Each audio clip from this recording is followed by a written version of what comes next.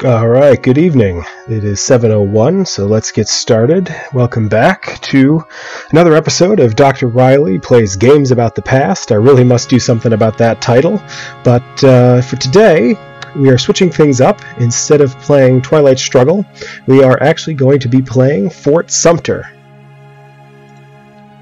So, hello again.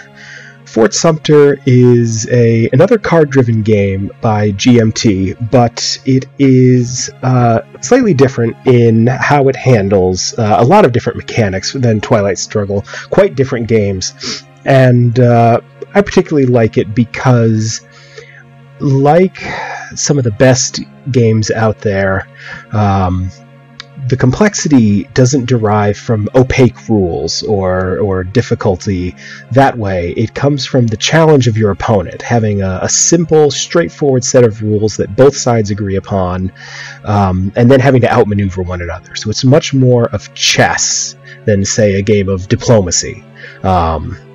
It's nice, it's clean, and what I really like about it is it plays in about 20 minutes, which is a lot of fun for me, because a lot of GMT's games, their historical simulations, can be quite lengthy, and that's totally fine if that's what you signed up for.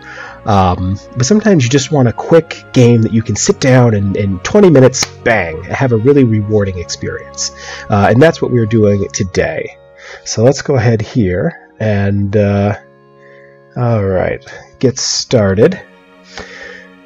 In addition to playing Fort Sumter today and talking about it, I'm also going to be talking about Dr. Domby's new book, The False Cause, Fraud, Fabrication, and White Supremacy in Confederate Memory, because this stream is for the benefit of my students in my History 245A class, which is Civil War in History and Memory. And it's very exciting for me because that's my specialty as a scholar. I just want to turn down the background audio a little bit. It's a little loud for me. By all means, let me know if that is not loud enough for you. But for right now, all I can hear is the game music. So let's go ahead and get started. All right. So we are going to be creating a game here. All right. Oh. I already seem to have one in progress. Let's go ahead and get rid of that. So here we go. Create game. And I just want to take a second to appreciate the interface here because it's just so well done. It really is a nice piece of work. It's very aesthetically pleasing. It looks like it could have come straight out of Harper's Weekly. It really is quite nice. So what Fort Sumter is, it is a game that is based on control of specific aspects of the country during the secession winter between Abraham Lincoln's election and really the inauguration and the first call to arms and the firing at Fort Sumter. And so you're trying to control different aspects of whether it is the military situation by grabbing control of federal arsenals, whether it is public opinion through the control of the newspapers or state assemblies, whether you are trying to craft a political victory through control of D.C. and Montgomery, or whether you're trying to keep the secessionist states in line directly through control of, say, the ever-pivotal border states, states that had some pro-unionist sentiment, particularly like Texas with its unionist governor, Sam Houston, and the Deep South, of course, which harder to find unionists there, but they did exist. So what we're going to do here, let's do a random sides for this first one. I like going in not knowing very much. And for anyone who... good evening, Doctor. Welcome to the stream, Esoterisk. Nice to see you here. All right. And let's take a look and see how we're doing. All right. Good.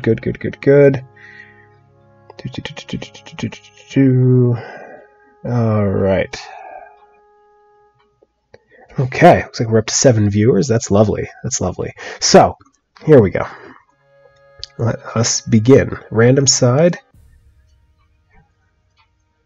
So if you've never been to Fort Sumter, it's really worth your trip. It's a phenomenal national park out in Charleston Harbor, and it's very well maintained, and it's very much worth the ferry ride to get out there. So all right, here we go. First round, the game is played over 3 rounds, and then there is what we call the final crisis. All right, looks like I'll be playing as the Unionists, so it doesn't necessarily mean I'm playing as the North.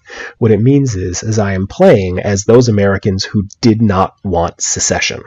And there were quite a few Southerners. In fact, statewide plebiscites in Virginia, North Carolina, and Tennessee all failed initially to produce a secessionist vote. And so there were people who were out there who didn't necessarily want to go with the Confederacy. But here we are. All right, so now I've swung the pendulum too far. Now I can't hear the game at all. So let me see if I can fix that.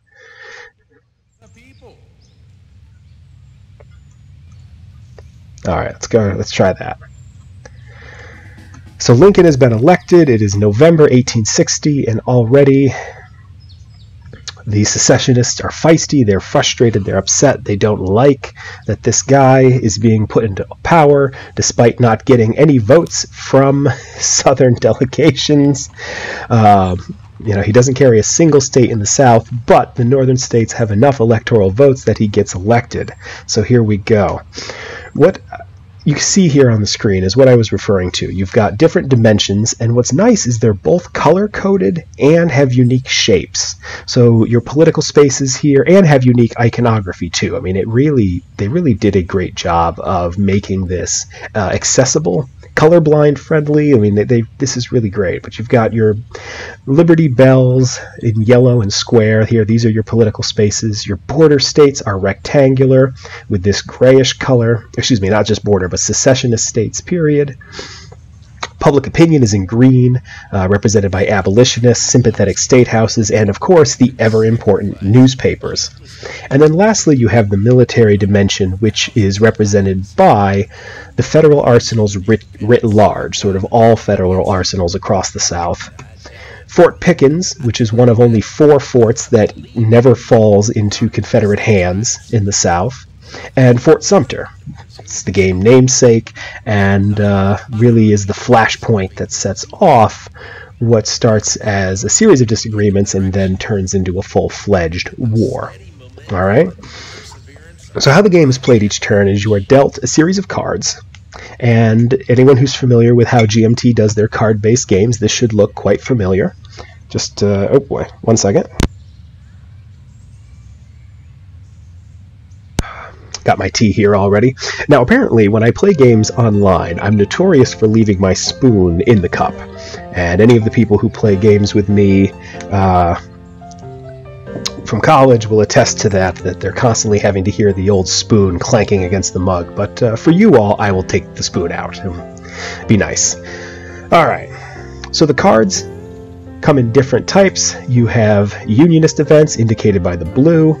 You have secessionist events indicated by gray, and I don't have an example here to show you, but there are events that can be used by either side.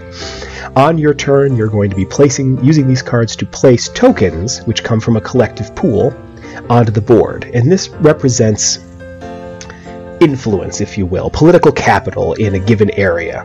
And so the more influence you have in a given space, the more likely you are to control it. Having influence, the most influence in all 3 of a given dimension's spaces is how you score it. So if we get to the end of the turn and I'm the one with points in Arsenals, Fort Pickens, and Fort Sumter, I can win. Now, there are some potential things to watch here for. Yes, it is about getting your tokens on the board, but it's also about token management, because if you push too hard for your particular side, you can potentially turn moderates against you, and this is represented by the fact that there are different zones. So your first 5 tokens are free. You place them on the board, no problem. When you break into one of these zones called an escalation, initially there's no consequences. Yes, you're the one who has escalated things, you actually get access to a couple bonus tokens, but if you keep raising tensions, there will be drawbacks.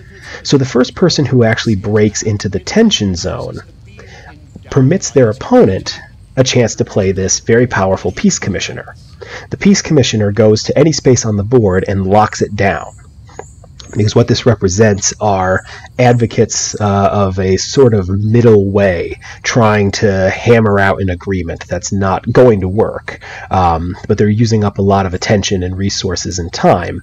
And so you want to be very careful that you're not awarding this to your opponent, because it can potentially lock down a crucial area and permit them to score, or yourself from scoring. And if you continue to be too bellicose, if you're too aggressive, and you end up breaching the final crisis phase, the first person who goes in actually loses a victory point. So it's this attempt to gain public opinion and gain support for your particular worldview without just browbeating people with it. The point is to not just knock people over the heads. So, how each round goes: you get your 4 cards, you're going to play 3 of them, and then 1 will be discarded towards the final crisis phase. And how you determine what you're trying to do each turn is you get a pair of objective cards. You're going to keep one and discard the other. So it's very much a game of incomplete information. I can guess at what my opponent's trying to do, but I can't know for sure. So for me, I get to choose between controlling Texas or controlling the Deep South. Yeesh. Now let's see. Those are both secession spaces. Neither of my event cards really do much for me there. The New York Press, which refers to sort of the collected newspapers coming out of New York City, which was the information capital of the country, and Horace Greeley specifically, one of those newspaper editors who is responsible for a lot of what we read from this time.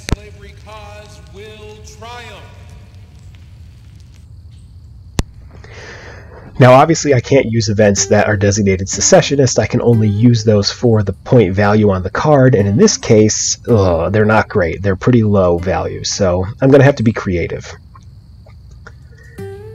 Let's go with securing Texas. Sam Houston is a Unionist governor. Maybe he can keep the state in the Union for us here. Alright, so how play goes is, in the event of a tie, the Unionist has to go first. And that's not so bad, except there's a great value in this game to being the one who reacts to something, rather than the one who acts. So on their third card play, the secessionist player gets to play something that I can't counter, I can't do anything about it, and that can be quite stressful. So let's see, I want to open with something innocuous. I don't want to give away the game. Let's just go ahead and place one of my tokens here in the border states. Now, each of these 4 crisis dimensions, military, secessionist, public opinion, and political, has one space that is double bordered, and we call this the pivotal space. Having control of the pivotal space at the end of the turn allows you to move and remove tokens from the board. And so this is, again, part of that ever-important resource management side of the game, because you need to not overcommit. You want to have exactly as many tokens as needed to score a space and no more. And there's actually real benefits to pulling excess tokens off the board. So if you're going to try and score an area, you have to have the ever-important crisis dimensions. Now we're going to see what the secessionists are up to here, and I figure we'll get a couple turns in before I turn to Dr. Domby's book here. But it was a phenomenal book. I'm so excited for it. Alright, so what did they do? They used inauguration, which could refer to either Abraham Lincoln's in March or Jefferson Davis's in February of '61, to place tokens. And it's really nice because you can either add or remove, but they chose to just use it for its value, and they've placed a couple of different pieces here. Now, I have no idea which of these might be their objective. All I can say with any certainty is they're challenging me in the border states. Let's go ahead and secure Texas and try and make it look a little innocuous here. Like, oh, just sort of a casual, you know, who knows where I'm actually going. But it's the AI, so they probably know.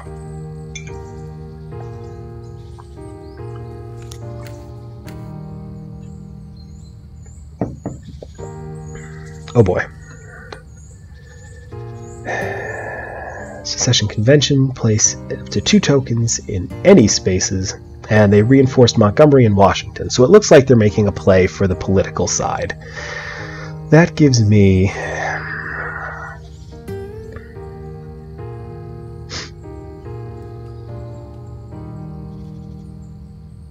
think I'm going to play this for the event and put 3 tokens to newspapers. If they don't match me there, I'll be able to redistribute them to the abolitionists and state assemblies and thereby score public opinion, and ideally they will leave Texas alone. This is a bit of a gamble here, and I don't know what their true objective is. Okay. Smart plays on their part. Again, that's the value of being able to react. So they're going to have the pivotal border states. Now, they might use that to get rid of my influence in Texas. They might not. Let's go ahead and move 1 there and send 1 of theirs back to their pool. So that's not enough moves to be able to score because I need all 3 spaces and I only have 2. And if I move this to state assemblies, then we tie, and that's just as bad. So no dice there. Let's see what they do. They used it to get rid of both of mine. That's terrible. Yep, the secessionists did score the political side of things. There wasn't enough to score anywhere else. Oh! Oh, that was unexpected. So we rushed through that. That wasn't my intention at all. At the end of each round, when you score, you check to see who controls the location. Now, ideally, you're the one who played the objective card, you score it, and then it lets you do something. But in this case, what happened, and I'm actually just completely flabbergasted, the secessionists permitted me to have control of the newspapers, and I scored their objective. Now, I don't get the bonus because I wasn't the one who played it, but they basically gave away a perfectly good victory point. So now we're up to the Buchanan lame duck phase. Lincoln has been elected. He won't take office, though. Right, he has to get through all of November, December, January, February, and then he gets inaugurated in March. And during that time, President Buchanan is kind of just doing nothing. Members of his administration are scrambling, trying to keep the United States from coming apart, and a number of those people will end up being tapped by Lincoln to be major members of his administration. But for the most part, President Buchanan is fiddling while the Republic burns. Alright, so let's see. Montgomery I could go with, but they already have control there. Or Fort Pickens. It's going to partly depend on what my cards let me do. A temporary truce, so I could get control and then lock it down with the Peace Commissioner. That's kind of exciting. Remove tokens from political action spaces. That might be helpful to break up some of their control here. Add up to 3 tokens to secessionist spaces or remove them from political... So a number of things that'll let me remove tokens as well. I think the fun play is Fort Pickens. Amazingly, when Florida secedes and they send a militia company to try and capture the fort because of its strategic location, the guy who's leading the Confederates is actually the individual who had built the modern fort. But he's unable to get the fort back, in no small part because the United States Navy, which remains incredibly true, is able to provide offshore support and drive away the militia companies that make a couple attempts at the fort. So it does remain in U.S. hands throughout the course of the war, and there's very few arsenals and forts in the South that can make that claim. Alright. I think I want to keep my options open. So Minutemen, referring to the fact that Southerners saw this as a second American Revolution, and very early on they started crafting sort of rapid response units that could pop up at a moment's notice. And it's not a coincidence that they're calling them Minutemen. They're deliberately trying to evoke the spirit of '76 for their cause. Human action can be modified to some extent, but human nature cannot be changed. Whoa! Okay, hold on here. What on earth did they just do? They played Louisiana Secedes for the event, and it removed 2 Unionist cubes from newspapers. So Louisiana Secedes, I mean, we don't have to really stretch our imagination to figure out what event this is referring to. They used it to pull some of my tokens off the board and free up space here in the public opinion ones. So now that I have Fort Pickens, I'm just going to go ahead and send a peace commissioner there and lock it down. You know, no conflict here, no arguments here. So if nothing else, I'm guaranteed to at least score that point. Now my goal is to try and prevent the secessionist player from getting any more influence on the board. They already have everything they need for the political dimension, and they're on their way. What are they doing? Oh, yeah, they are definitely going for the secessionist side. And they get to play after me, so whatever I do here needs to inconvenience them enough that they... Oh, Feather Mustard, is there a scenario where North or South end up split and never reform together? No, only because this is a game that only gets us to the ending of the secession crisis, so either the Union is going to be held together through sheer force of will, or it's going to separate and then the Civil War happens.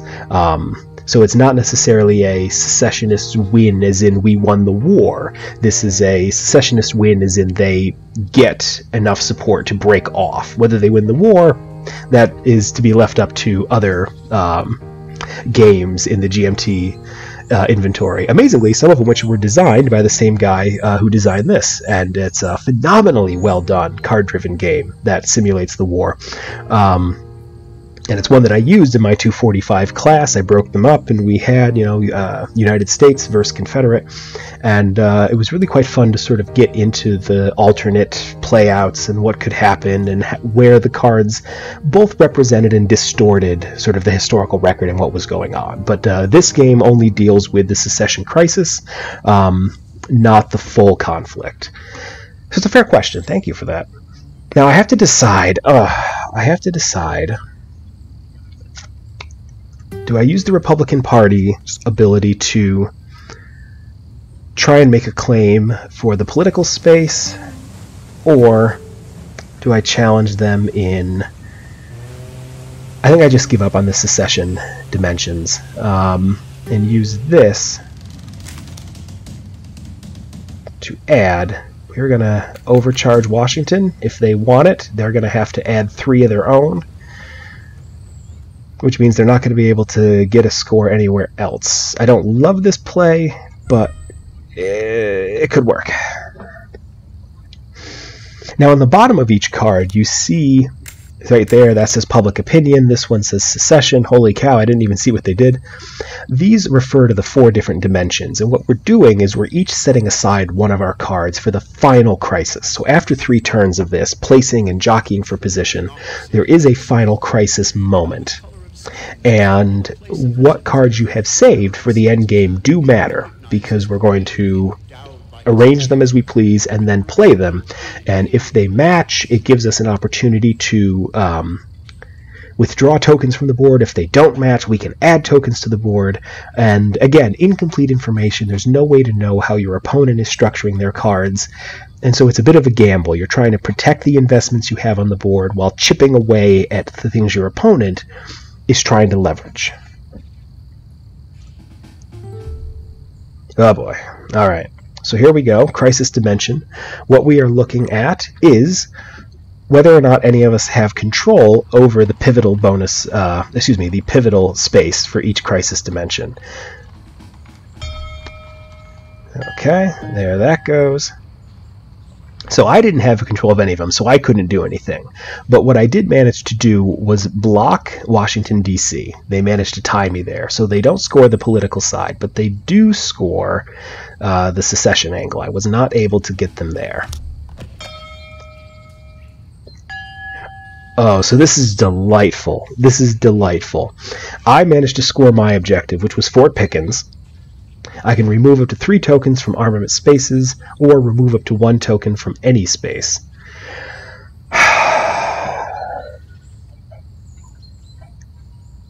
Well, there's only 1 token, really, that I think I want to get rid of from armament spaces anyway, and that's the secessionist one. But would I rather take away something that would let me challenge them in Washington? That's a great question. And they don't score Washington as their objective because we tied there. Now, I don't get it either, and because these are revealed simultaneously, me taking this away shouldn't get me the victory. But I believe I want to do that, send home that secessionist influence in D.C. It's not needed, it's not wanted.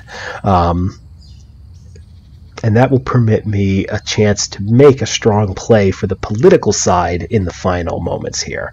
So, all right. Let's commit that. All right. And now we get to the intensification of the crisis right before the war. Jefferson Davis is, I've always sort of bristled at the thing that he's elected. He's nominated for the presidency by a number of Southern delegates at Montgomery, and he accepts, and then after the fact, the Confederate Congress holds an election where Davis is basically the only option. So, yes, he is elected, I suppose, to lead the Confederacy, but in only the sense that he's the only name on the ballot. But he's inaugurated in February. He's actually already in office by the time that Lincoln takes office in March. So here we go, the final round. I can't get over how aesthetically pleasing this game's interface is. The board looks so good. The colors are vibrant. They're easy to look at. It's really well done. Oh boy! All right, here I am. I'm waxing all poetical, and I'm not paying attention to what's going on. So we've got abolitionists, which I already have. Shh! Don't tell the computer. Great. Or Montgomery, which I do not presently have, but I am interested in making that play. So again, it's going to come down. William Lloyd Garrison, fiery abolitionist. He's going to let me put tokens into these spaces. That's great. Ditto Frederick Douglass. I mean, I don't even really need to look at the rest of these to figure out that abolitionism is going to be my play. But we should take a look anyway. Major Anderson, he was the Union commander who was at Fort Moultrie in South Carolina when the state is getting ready to announce its secession. He makes the decision that since the fort was kind of useless and was never meant to protect itself from South Carolina, that he would move his garrison out to the much better defended federal fort in the harbor, and that's Fort Sumter. And by doing, though, effectively controls the harbor. It's very difficult to get in or out of it without going past Fort Sumter. And also, it's not accessible by land, right? You have to take boats out there, which makes it highly defendable. And he went there and then basically said to Washington and was like, what should I do? How do I deal with this? The U.S. Secretary of War at the time is John Floyd, who has an incredibly complicated legacy, not the least of which because if he's not outright treasonous to the Buchanan administration, he's at least highly incompetent, and is responsible for shipping actually tens of thousands of small arms and some cannon to the Deep South and to arsenals throughout the South prior to the outbreak of war. And there's been a great deal of speculation that he did so deliberately. He himself was a Southerner. He actually gets a battlefield command when the war breaks out. It turns out he's as bad at that as he is at his cabinet job, and he's largely a forgotten figure now. But Lloyd is one of those ones who wants to very much, have Anderson abandon the post and come home, and sort of the general-in-chief of the army is Winfield Scott. He feels very differently. There's a number of senators who get involved in this, and so the whole thing becomes a real political imbroglio. But Anderson's great because he lets you place a bunch of tokens into Fort Sumter. And then lastly, the social elites, which represents both sort of the upper crust of the North and the South, who are very much involved here. Make no mistake that this is very much the Planters' Rebellion. Southern slaveholders are at the forefront here, and one of the most accurate predictors of whether or not an individual would be in favor of secession was residents in a county that had a high population of enslaved people. It's one of those fascinating things from the few states that actually did bother to hold statewide votes, like Tennessee. The single most accurate predictor of whether a county would go secessionist or not, number of slaves. So the closer you get to the Mississippi, the the western parts of the state, much more pro-secessionist than the east upcountry, and that's a relationship that's borne out as you cross the Appalachian Mountains, or Appalachian. I think I'm showing my regional dialect here. And you start getting to the upcountry South and North Carolina. We know what happens in upcountry Virginia. They're so displeased that they quite literally secede from the seceding state and create a brand new one. Not supposed to be able to do that, but it happens. It's a fait accompli, and there's no going back now. So let's see. We're still tied, which means I still need to go first here. I don't love that. But I think I want to make a real statement. We're going to play Frederick Douglass, accomplished public speaker. Oh, I have to edit the 1? No problem. That doesn't change what I wanted to do at all. That is just fine for me. Because if I have control of the newspapers, I have control of the rest of these spaces when I maneuver them. So, commit that, no problem.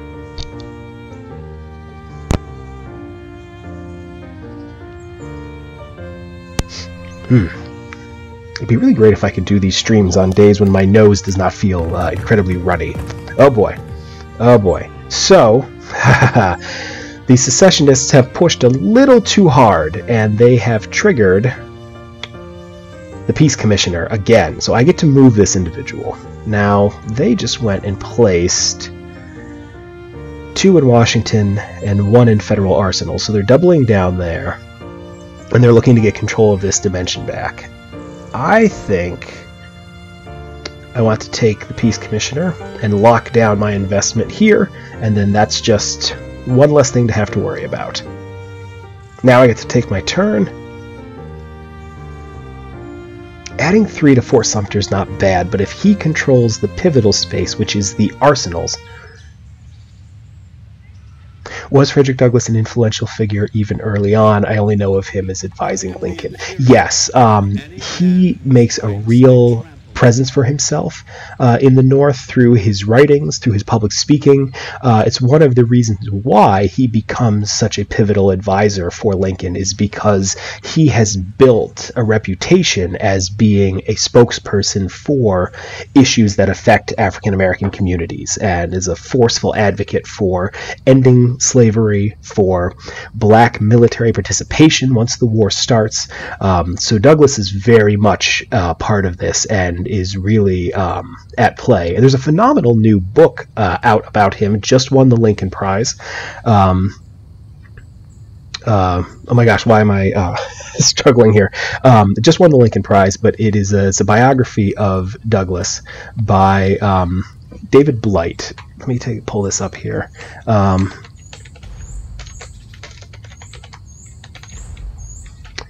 Frederick Douglass, Prophet of Freedom. It won the it was a Lincoln Prize winner. It also won the Pulitzer Prize for history. So quite good. It really gets into his background and his history, but it deals with his time as an early advocate for what we could collectively call sort of black rights. All right, I need to overturn the apple cart somewhere here. Move to 4 of your tokens from any public opinion, and then add more back. Alright. This is going to be a little unorthodox. Let's get rid of 2 of these. And now I get to place 4. So 1, 2, 3. So 4 is the most you can have in a single space, which means that short of the secessionists removing one of mine, there's not much that they can do about it now. And just for good measure, Montgomery has already come up, but let's try Northern State Houses. I'm not sure what he's up to, but let's block it if any way we can. Now, if he places more than 1 card here, he is going to suffer a VP penalty. Excuse me, if he plays... Oh, no, never mind. He's got a token pool. He's got reserve political points. Don't mind me. And he uses 1 point to equal me there.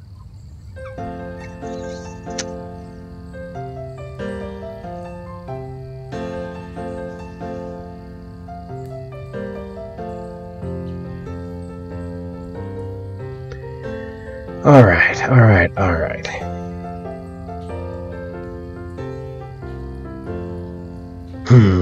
I should have taken one less away. I should have taken one less away from newspapers, in retrospect. Ah, it's alright. It's alright. I just need to come up with a better way. Do I secure Fort Sumter with 3, knowing that he'll be able to potentially get rid of me? Or do I just do the safe play?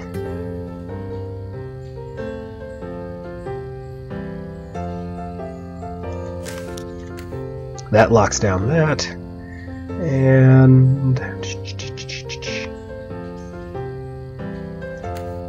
this potentially gives me the win for political spaces, depending on what he does. So now let's see. The ability to react is so fundamentally important here. I'm really bummed that he's getting to do this.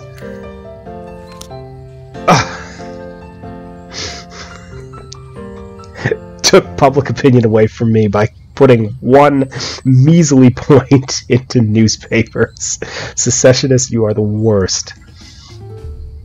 Alright, what I get to do now is get rid of that, and get rid of that because I have the influence in DC, and this now gives me control of all 3. There's no other majority space here that I control, so there's not much I can do about that. Alright.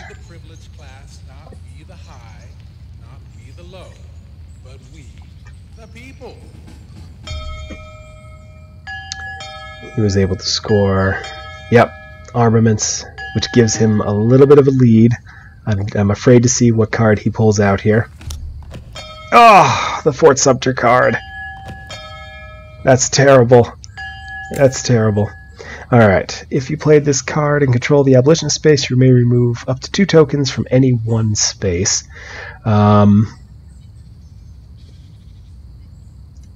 want to go into the final crisis, not because that is worth 1 point at the end, so I want to get rid of that.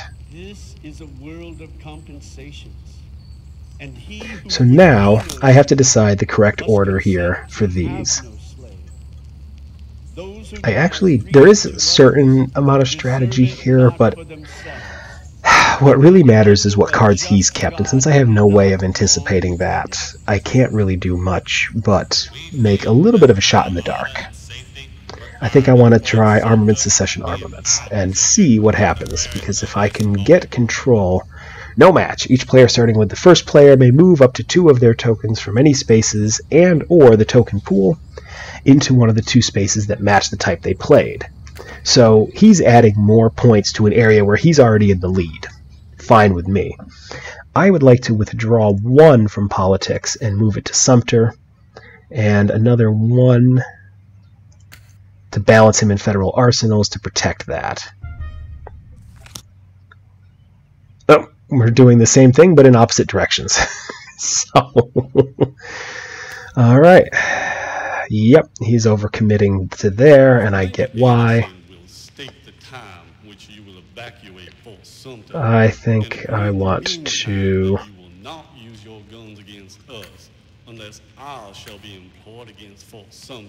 try and disrupt his plans to score that dimension again. Oh my gosh.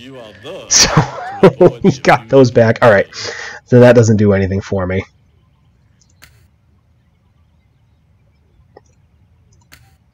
So I can match him in the arsenals. Fort Pickens is just abandoned. But that means Fort Sumter, which is worth a VP at the end, gets scored. Let's see. I still have control of the political realm. He still has control of that. I think it's going to be a wash, which is going to come down to tiebreakers. Might be the sign of a good game. Or just that I didn't play very well. Yep, his secession spaces. My political spaces. I have Fort Sumter. Tiebreaker is for the win. And what was the tiebreaker? Who controls Fort Sumter? And in this case, the Unionist player. So, through sheer force of political will, I have kept the secessionists in the country. That's probably bad news for the 4 million African Americans who are enslaved, because it does not provide any sort of lasting resolution to their situation. But the war is averted for now. Most likely, it's just kicked down the road. Feather Mustard says, GG, thank you kindly. We're definitely going to do this again, but what I'd like to do now is to begin to talk a little bit about the book that I've had my class reading for this week, and that is The False Cause. So, just a quick little introduction here. Dr. Domby is assistant professor of history at the College of Charleston, where he regularly teaches classes on U.S. history, civil wars, that's plural, not just our own, and historical memory. And his past publications include award-winning articles on popular on popular memory and race, as well as a plethora of op-eds and public-facing presentations and pieces of writing on Confederate monuments, public memory, and the Trump presidency. So, suffice to say, he's an expert on the ways that societies use their past to inform their present, and in this particular moment, he has taken a close look at the ways that some individuals use the Confederacy to try and create a mythologized past that never existed to inform their present. And it's quite good, and it's brand new. I assigned this for my class, Sight Unseen, for this semester. This is 245A, Civil War History and Memory. Hello, all of you who are joining in or will watch it later. I do miss you all with this social distancing. I wish we were together to talk about books like this in person, but this is a little bit of an attempt to recreate that. So, this is from University of Virginia Press, Charlottesville, and it came out in February, so this is about as new and up-to-date as you get. And it opens with an event that he had some involvement with, and that is the tearing down in 2018 of Silent Sam, the statue commemorating Civil War soldiers on UNC Chapel Hill's campus. And why I say that he was involved was because, let's go ahead, you know what, I played as the Unionists, let me go ahead and play as the, let me play as the Secessionists this time and see if I can do it in reverse. See if I can get a win for those who want to quit on the United States because they lost a free and open election. Alright. The reason why he's involved in that and why he's instrumental in it is that he was responsible for locating one of the original speeches that was given when Silent Sam was first commemorated. And what is found in that speech is incredibly unsavory. Naked, open references to white supremacy, to the fact that this was being put up specifically to celebrate the cause, not just that was fought for during the war, which was to ostensibly create a slaveholding republic where slavery would be protected forever, but the ways in which pro-white supremacist Southerners, what we call the Redeemers, had triumphed in the years since Reconstruction had ended. And he even includes an anecdote, this is the speechwriter, includes an anecdote about how he physically assaulted a black woman less than 100 yards from where the statue was being unveiled because he saw her be disrespectful to a white woman. And this is 1913 that he's saying this. This is a speech on a college campus and had no fear of repercussion or even negative backlash to this speech. And Dr. Domby finds this when he's still a graduate student and makes it available, and it really helps sort of energize this notion that this statue has to come down. And he has a really great piece here in his introduction that I quite love. While neither history nor memory can ever be entirely objective, memory, unlike history, is not bound by facts, sources, or evidence. The gap between what actually happened and what society recalls is often a vast chasm. Additionally, memory, both historical and individual, evolves and is not reliant upon research as much as it is upon culture and the needs of the present. And that's quite instructive, because it's one of the things that historians of the Civil War often circle back to, is the notion that so much of what we think we remember about this conflict has been shaped not by the objective search for truth, but by what societies at a given moment need from the war. And this is particularly true when we are talking about the lost cause, because whether it is in the immediate post-war years when white men are trying to reconcile how they could have possibly lost and need to find something that soothes and comforts their now challenged white masculinity, that I did the right thing and I fought and I have lost, what does that say about me? And so we get this narrative where the Confederacy was some of the best soldiers ever trained, they were amazing, and they were unchallenged and unbeatable, and they only lost because the North had insurmountable numbers or an unassailable advantage of resources. And some of these myths have proved incredibly sticky.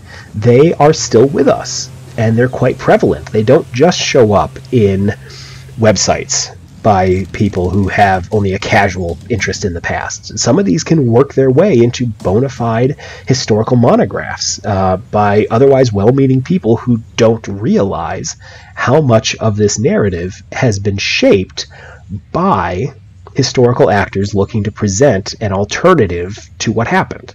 All right, hold on here. I'm a secessionist and I need Montgomery or abolitionist. These are my objectives. I definitely think I want to go Montgomery, because I have no real way to get good points into abolitionists, and it seems unthematic as a secessionist to go with the abolitionist space. So let's go ahead and select Montgomery. Alright, the AI player is going to go first. And so we have a couple of tenets here of the lost cause that he presents, and these are not necessarily new contributions, but he is building off of scholarship that's dealt with this. And what he's basically getting at, as I've already mentioned, that Confederate soldiers were among the best in human history, just unparalleled warriors who fought for a cause. They don't always necessarily say what that cause is, and that sort of in their estimation doesn't matter. They fought, and that's what matters. Okay? It also requires a particular vision of the role of black Southerners as the loyal slave, and so it routinely downplays the ways that Southern African Americans run en masse to Union lines to try and get away, or the way that they passively resist, the way that they actively resist. Instead, it paints a narrative of the region as one of benevolent, kind masters, because slavery wasn't that bad in the lost cause estimation, and one of contented slaves. It paints this idealized vision of race relations in the past. Oh, my cat has jumped up on the desk. Hey, Sheldon. What are you doing? I know. What's going on? You gonna walk into frame, or are you just gonna keep strolling around? Oh, he's just gonna keep strolling around. Hi, bud. You should come over and say hi. Everyone would love to see you. If there's one thing I know about the internet, it's that kitty cats sell. No? You don't want in? Wait, oh, maybe. He's thinking about it. Hi, bud.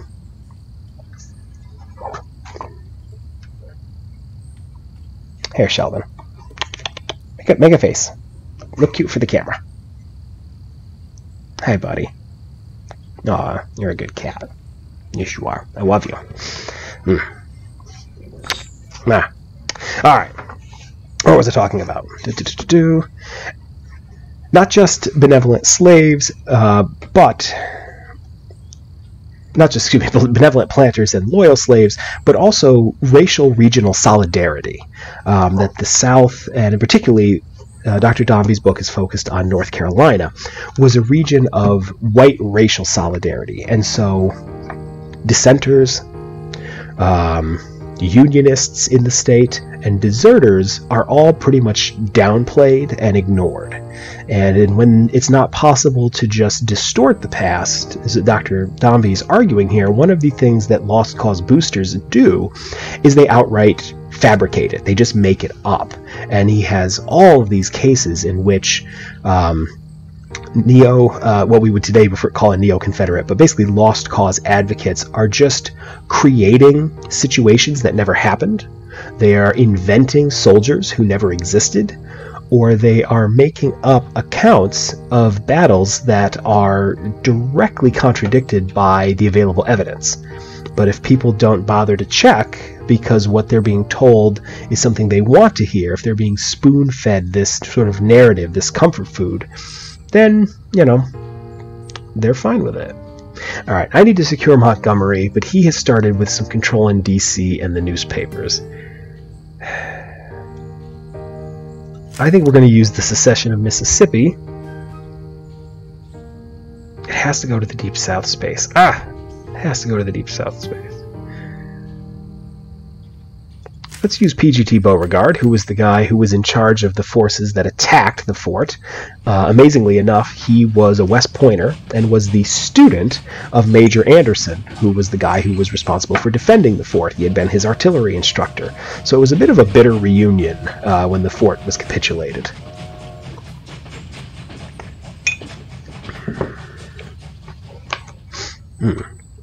And one of the reasons why Dr. Domby, I almost said Twombly, Dr. Twombly was a lovely, lovely man who I knew from my undergrad days, but Dr. Domby is the historian who wrote this fantastic new work. And the reason why he creates this is because, as he says, while most of the myths of the lost cause have been successfully excised by historians, we go to the evidentiary record and we see there were not, as some people like to claim, tens of thousands of black Confederate soldiers just in the ranks, that the Army of Northern Virginia was not this interracial, desegregated military force, that there was in fact widespread desertion, that there were in fact widespread unionist communities who actively resisted conscription and were not on board with the Confederacy. These notions remain incredibly popular, and they pop up. They pop up in history books. The internet has made it actually incredibly easy for anyone to create a website or a Facebook page that says, the truth about something, and often they're based on shoddy scholarship at best, a complete misunderstanding of historical sources, and sometimes just deliberate lies and distortions. And he says these are, and if I can channel my inner Patrick Stewart and Captain Picard, says the lies must be challenged, and that's part of what he's doing with this piece. Now, he used Minutemen for one value to gain more points in Washington. What's he playing at? It's making it very difficult, though, for me to secure Montgomery.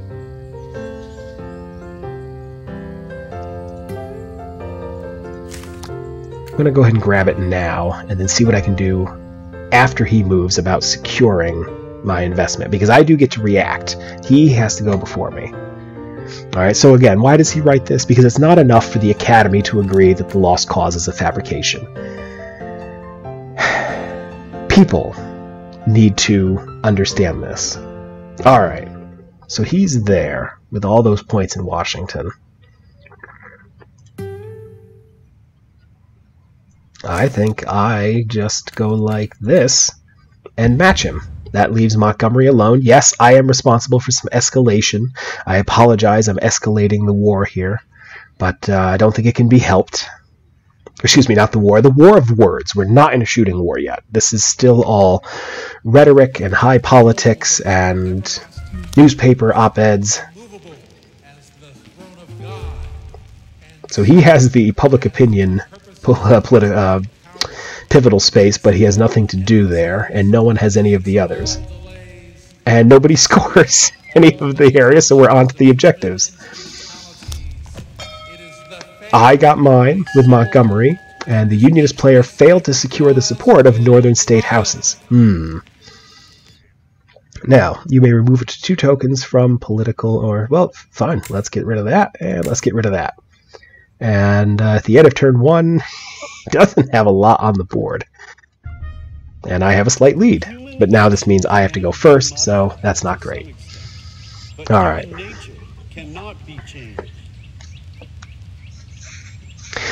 So that's why Domby writes the book, because the lost cause is very much still with us, and modern Americans are looking to it and using it to justify a whole host of things. And it's not just the discussion of whether or not monuments represent the past or represent an idealized version of it, whether they are remembering as much as they're celebrating.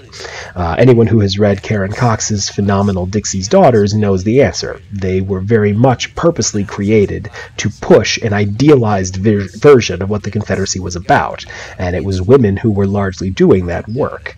And so Dr. Domby starts his first chapter here with a look at rewriting the past in stone. It's the lovely title of it, Monuments, North Carolina Politics, and Jim Crow.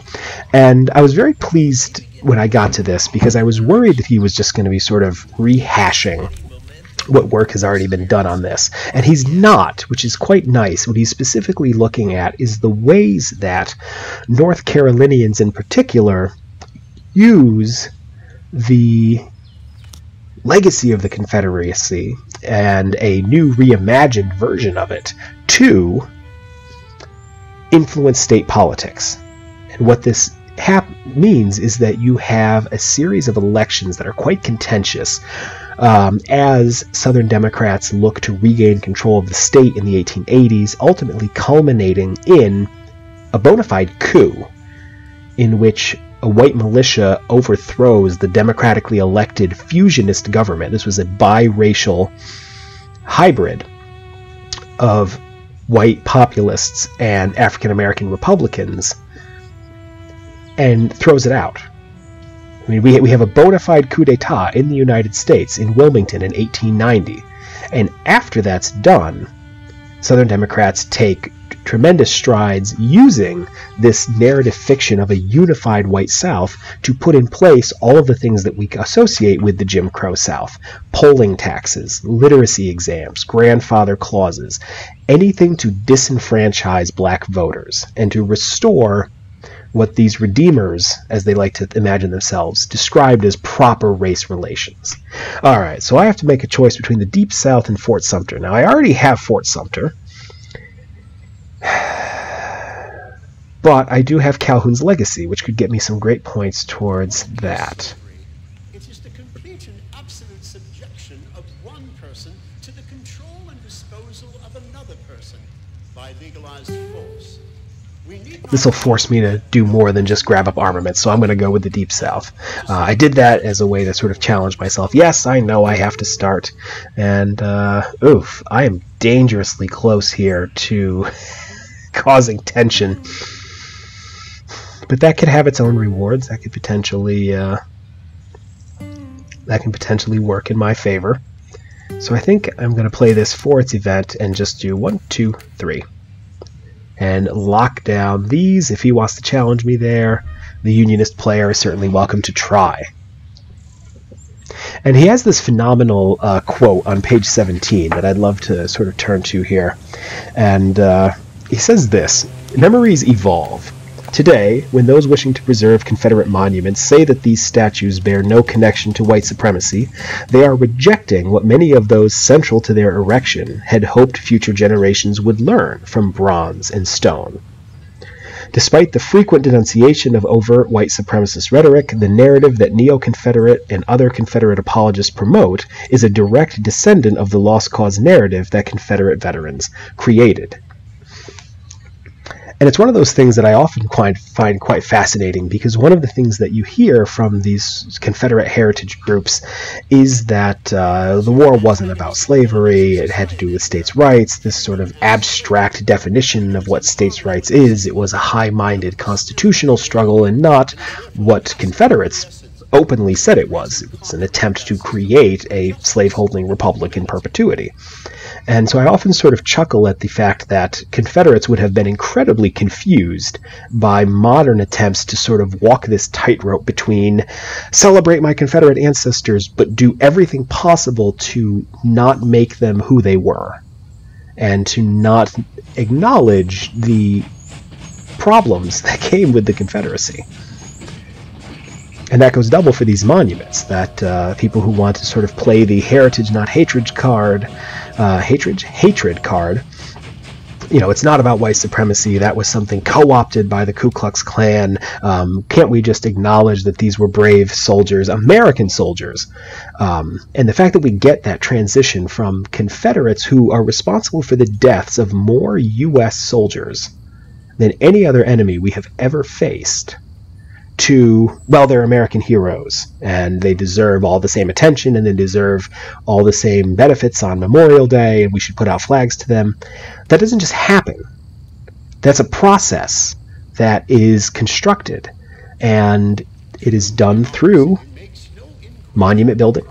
It is done through textbook supervision, and it is done through fabrication and distortion to get us from an armed rebellion, which quite literally fits the definition of treason, to these were heroic patriots doing something that was doomed to fail, but they did it anyway because they were the ultimate people who saved the Constitution.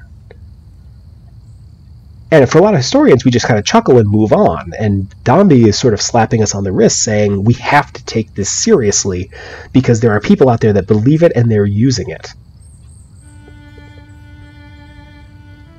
Okay, he's got my attention. I'm willing to look more closely. What on earth did the Unionists do?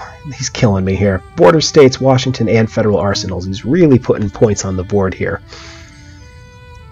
I need to move carefully. Now, it doesn't matter which of these I save for the end game because they're all armaments cards. But I think I want to put 1 point back into border states. I need to try and keep control of that as much as possible, and I'm going to use the inauguration as a chance to yank influence at the last minute from Washington. So let's see what the AI does here.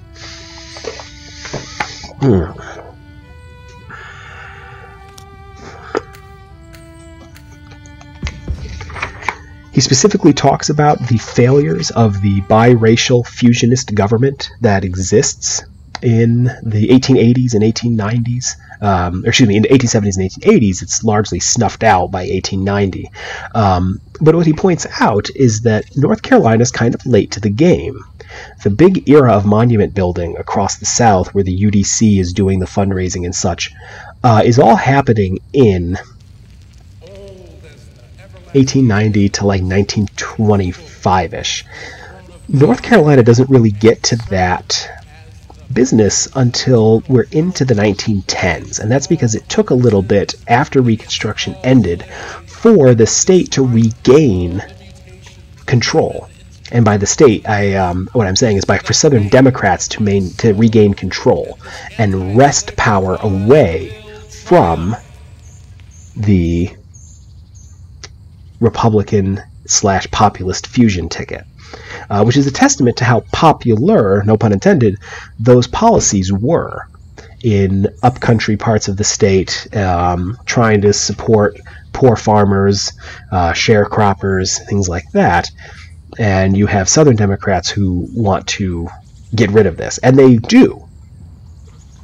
When Southern Democrats regain control of the state, they effectively make it a single-party state. From between the 1810s to about 1960, the Republican Party appreciably ceases to exist in North Carolina. It is incredibly solid as far as the solid South goes. W. Clinton 84 has joined us, and he says, Johnny Rebel. Well, I'm not a rebel yet. I am still a Union man, just aggressively trying to become one. And what Domby says is that this monument campaign and this rewriting is crucial to this political realignment. And we have to sort of acknowledge that and understand the connections here. Alright, let me set this aside for 2 seconds and figure out how I'm going to answer this latest move by this Unionist fool. He used Gustavus Fox, Abraham Lincoln's secret agent, to put a bunch of stuff into arsenals. He's actually going to score it. With friendship, W. Clinton 84 says, with friendship brigades? I'll be quiet now.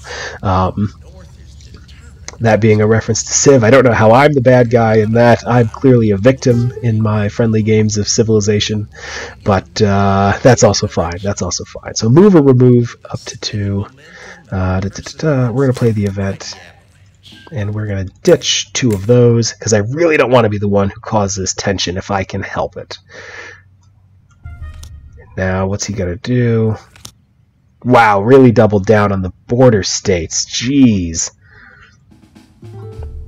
Well, we're going to move one of these to there. And depending upon which of these cubes he gets rid of, he could really screw me over. So, I'm going to move one to there, and one back to his pool, and just give myself some flexibility.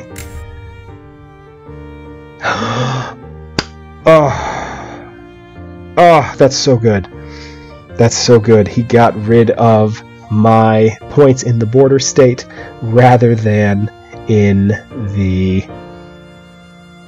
Deep South. I'm still going to score my objective, and that's just plain dumb luck. Oh my gosh. Wow. All right.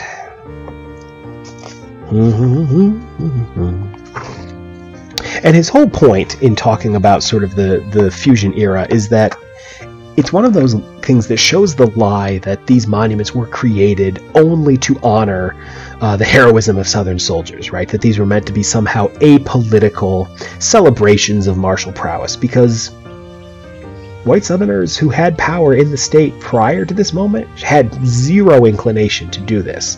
There are no appreciable Confederate monuments prior to the 1890 coup that gave power back to the Democrats in the state.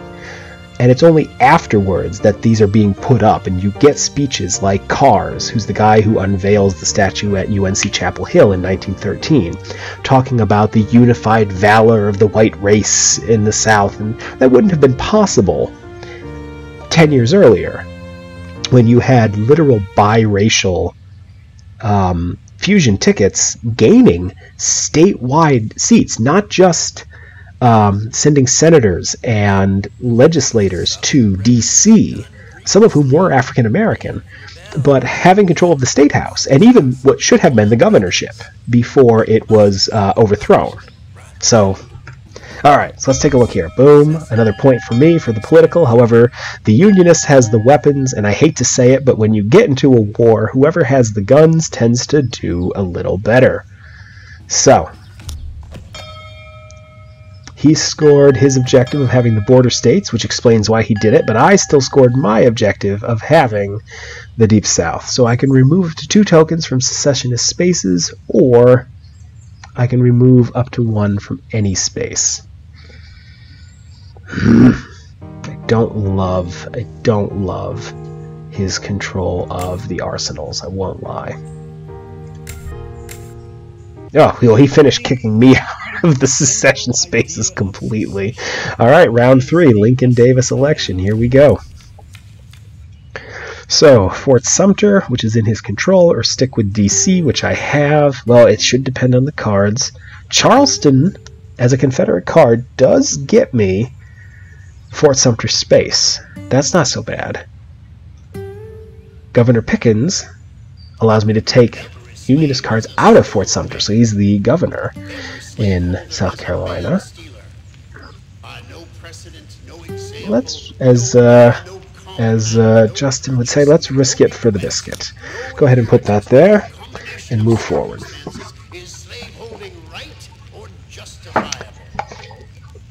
Now, Dr. Domby does give us some excerpts from the speech that was given when Silent Sam is unveiled, and it's forgive this, it's meaningless word salad. For example, at UNC's monument dedication, he, being Carr, who was both a soldier who fought, and amazingly used to present himself in a general's uniform, even though he was definitely a private in the war, so war rank that he never officially earned, says that Confederate soldiers fought from a high and holy sense of duty for their childhood homes, their firesides, the honor of their ancestors, their loved ones, their own native land. What the hell does that mean? Like, that could mean anything. As much as Confederates were not shy about talking about why they had fought and claiming that they had fought for slavery, they tended to get a little more vague as the decades went on and began to sort of really downplay slavery's role at all in the conflict. Naval relief. Let's go ahead and play this and start with a couple points into federal arsenals. Now, the AI was kind enough to give me back a nice large token pool to work with here. I might still end up having to break into the tension zone, but we're going to try to avoid that as much as possible. Okay, making a play on the newspapers and fighting back for the arsenals. I think I want to play this for the event.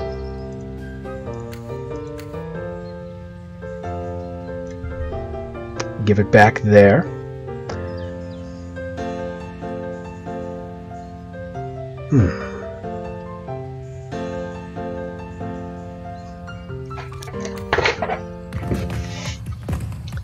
Oh my gosh, I blinked and I missed it. What the heck did he do? The Constitution regulates The Republican Party for a value of 2 and placed 2 in newspapers, so continuing to plan to score the abolitionist and state assemblies space. I can add up to 3 to political spaces or remove up to 2 from... You know what? I think...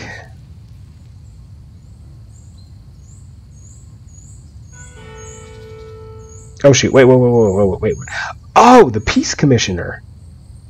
Wait, what? He broke into the tension space? That's idiotic. Why on earth wouldn't he have used his token pool? Okay. I'm definitely going to lock down Fort Sumter now, because I need that for the endgame. Oh my gosh. 2 to 1. Yeah, okay. Cool. We're going to go ahead and place the value and go 1-2. And unless he's willing to match me there, he's going to lose the arsenals. What a bizarre play.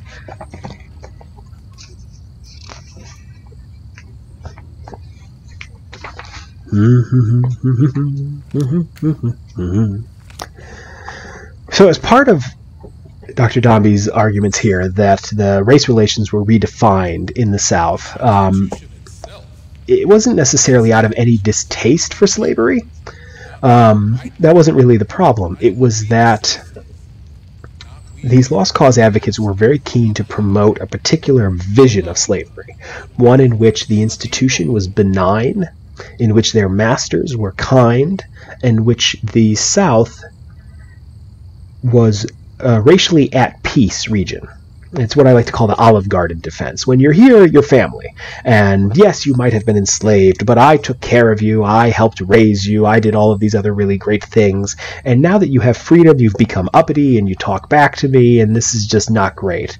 And it was a way for whites to imagine a mythologized past that never existed, in which race relations were ideal. It was a way to attack the sort of agitation of Reconstruction, in which African Americans are not only getting to vote, but they're voting in large numbers under the protection of the U.S. Army. And with the removal of the Army in '77 and the return of control to Southern state houses, you have this sort of end of what they called Republican Negro misrule. And again, not attempting to distance themselves from slavery because they thought it was bad.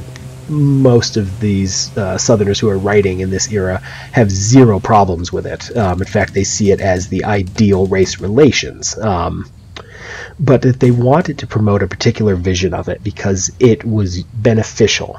It was useful, and it helped promote a sense of racial solidarity at a time when whites were still voting for populist and Republican candidates. This was a way particularly useful in North Carolina to have an us versus them, to posit yourself against an other who you could then say, you know, no, like, we had it good, and it was only when these Northerners, these outside agitators, came down here and started stirring the pot that we have these problems. Like, race relations were great, and we're going to get back to that. They weren't great if you were enslaved, but that wasn't really much of a concern to Southern Democrats. at this moment. So, and why Dr. Domby spends so much time on this is because there is a justification game at work here. Let's go ahead and move these around to make sure I get the arsenal's space. Because if race relations have soured, and if Southern blacks have been stirred up to agitation, then some organization is needed that can restore proper order, even if it requires extra legal methods. Enter the KKK. And this is an attempt to paint the actions of the first Klan as not domestic terrorism designed to disenfranchise African Americans, but as the restoration of good order and proper governance to the Anglo-Saxon South. And in order to get to that point, you have to have an idealized past to get back to, one in which race relations were ideal, African Americans were docile, and whites were in control and benevolent. So this imagined blueprint for the past gives you the vision of what the future is supposed to look like. Okay, whoa! Alright, a lot of movement there, not surprising. Yep, secession spaces will be scored. Armaments, I will score. They're going to get the public opinion bonus. So 4-4. Now let's see our objectives. Who scores what? I definitely have Fort Sumter on lock, but they got their newspapers. So we are going to be all tied going into the final crisis. He's playing with his newspapers here. He's going to remove tokens from up to 2 spaces. Whoa! He kicked me out of the political dimension. I think you may remove to 3 tokens from armament spaces. I'm going to go ahead and do that. I like to give myself a little bit of a final thing here to play with. Final crisis. Peace Commissioner is removed. I want armaments last because if possible I want to be able to add or remove as little as possible. Public opinion I'm not really in the running for, but we're going to try.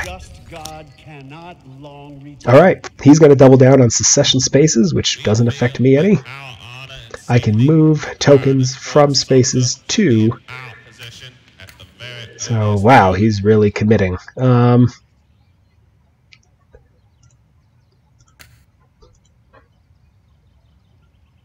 go ahead and disrupt what he's going to try and do here. Oh, now I need to be careful because he's going to be adding tokens to the armament space. Yep. And I can continue to move tokens to... I don't want to add more than that because I want to save my last 2 here for my last play. So, alright, here we go. Here we go. Oh, that's quite fascinating. Alright, he fires back. So, I'm going to go ahead and overcommit there.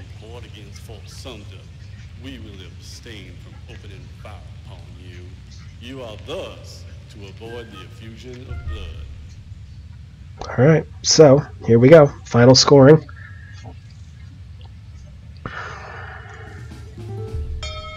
He gets the secession space.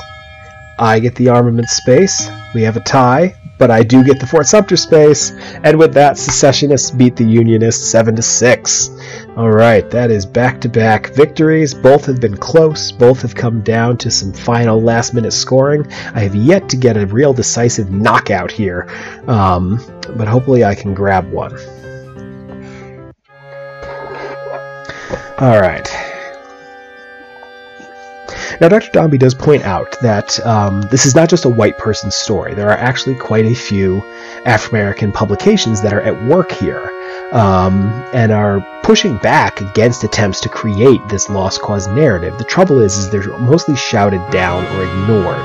But he has one anecdote in particular on page 40 I really did want to get to because just ouch. And what it is it's an account from the Afro-American which was a Baltimore-based newspaper. And they sent a reporter in 1929 to report on a reunion of the United Confederate Veterans, the UCV, the principal Confederate organization. And here's what the person had to say. The speaker stood in front of 4,000 senile veterans of the Confederate Army and made utterances that indicate that they had entered their second childhood. Ouch! Oh my gosh! It's a pretty stinging indictment of what Confederates were about in this era. But unfortunately, those accounts are the exception. Most Northerners are not paying attention to what is going on at this moment. They feel they're just too tired from the business of Reconstruction, and so they're more focused on national issues, which leaves the South largely to its own devices. And as a result, that leaves there to be things like the Wilmington coup and this era of monument building and school renaming, where all of a sudden, in this period of 20 years where there was once none, there are now hundreds of Confederate monuments that litter the landscape. And because they exist, we now look to them and remember them a certain way. Alright, let's do another one. I want to do random again. I really want to see if I can get a win that doesn't come from just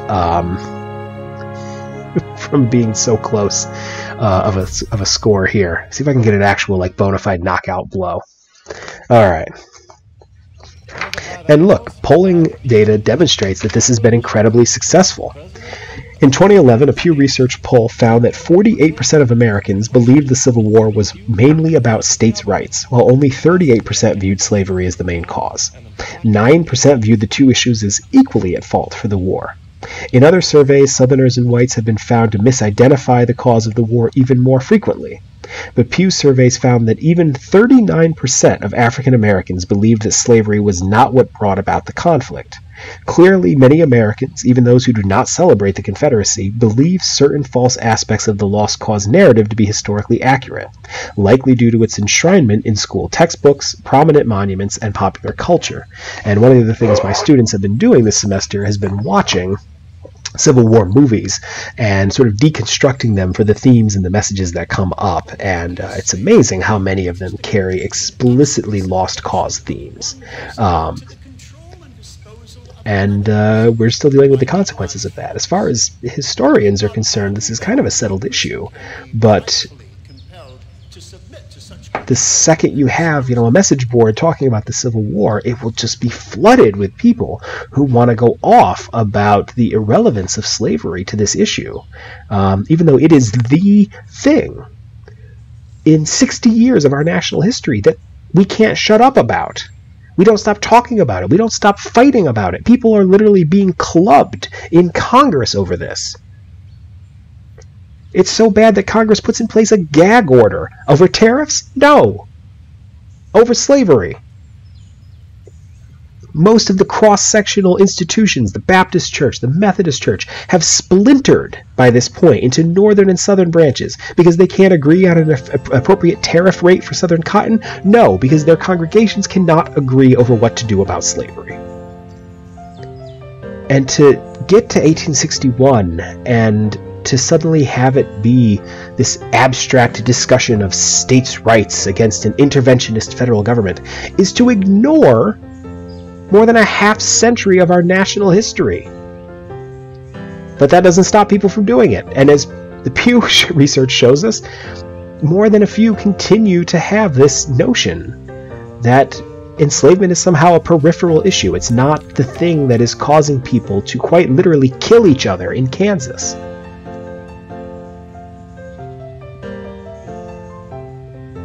And, as Domby puts it, it's why he needs his book.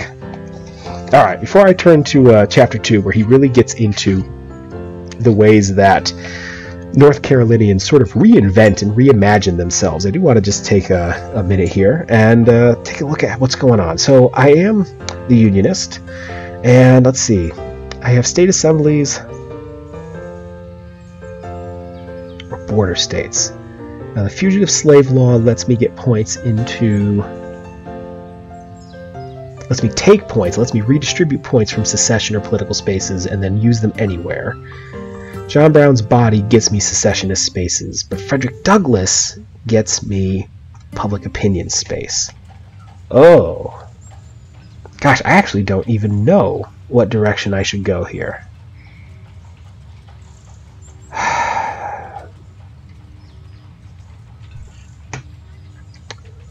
You know what? This is going to come down to importance. Border states is a pivotal. State assemblies is not. I think I would rather focus on a pivotal space for an entire dimension here than not.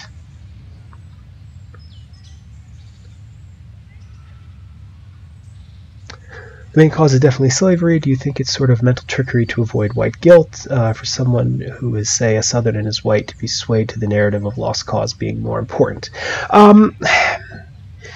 So there's a whole host of things as to why people get around this and why sort of alternate causes come to the surface. Part of it is, you know, an attempt to, it's very difficult to want to celebrate, you know, my great-grandpappy who fights if I think the cause is unjust. Right? Nobody wants an ancestor who fought to perpetuate race-based chattel slavery, but to have an ancestor who stood up to, say, federal overreach to an intrusive nationalist government, like, that's a much more useful story. And so I think part of it is personal. But other parts of it, I think, is also unwitting. Lost cause advocates have done a really, really good job. And this is a point that Karen Cox makes. I mean, it's not just changing the causes of the war. It's who is fighting, and the unified sort of image of this South in which the Southern ladies are sacrificing everything and the men are gallant and heroic, and their leaders are unparalleled paragons of virtue. I mean, just what was it? It was yesterday. Like, I saw a message board about, you know, how the South couldn't have been about slavery because Robert E. Lee didn't own slaves. One, yes, he did. Two, he's not a spokesperson for the entire region.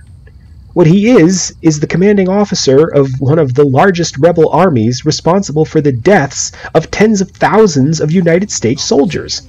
Why should I care anything else about him? So it's a fair question, like why this becomes so pervasive, and part of it is, yeah, you know, racism is a tough thing to talk about, and some people are willing to put in that work and some aren't, and to have an alternate narrative in which the war wasn't about slavery at all is comfort food. It's easy to swallow, right? Because then it becomes just a simple question of you know, an all-white struggle of heroic men-at-arms. And that's largely a narrative that comes after the fact, and is one of the things that people who write about Reconstruction sort of look at, was the generation that fought the war. They didn't really forget, you know, who was responsible for what. But as that generation got older, there was an immense sense of wanting to sort of move past it. Like, let's not keep waving the bloody shirt, so to speak. And so what happened was causes started to fall by the wayside, and what you have are these reunions of veterans at places like Gettysburg, and it's this sort of shared, you know, experience, right? You fought for one side, I fought for the other. It doesn't really matter because we were both soldiers and we both went through that experience. And this is something that happens again and again. I mean, think about, we've been interviewing World War II veterans in the decades since, and how many of them say very similar things, notably often about Germany, not as much about Japan. Which is quite telling in and of itself, but would say things like, you know, oh, I don't know about, you know, these men I fought against, you know, maybe they weren't bad people, maybe they were guys like me, and in a different life we might have really got along and had this sort of shared camaraderie of our experience. And that's a lot of what's happening after the war is, you know, we get these famous op-eds and these famous photographs of veterans shaking hands at Gettysburg. But what we have to remember is there's far more veterans who don't go to these reunions than ones who do. And so we have to be very careful about using the ones who do go as representative of how all veterans felt. And also, that's an overwhelmingly white narrative. There were plenty of people of color. I mean, you talk about Frederick Douglass. To his dying day, he said, "I will never forget which side fought for which. No, you are not both equal in my eyes. You are not both American heroes. I know which one of you fought to keep my race perpetually enslaved, and you are not equal, in my mind, to these men who fought, perhaps not initially for emancipation, but they came around to it." And, it's there's another historian puts this much better than I can, so I'll paraphrase her. But basically, white national reconciliation is accomplished at the cost of black people.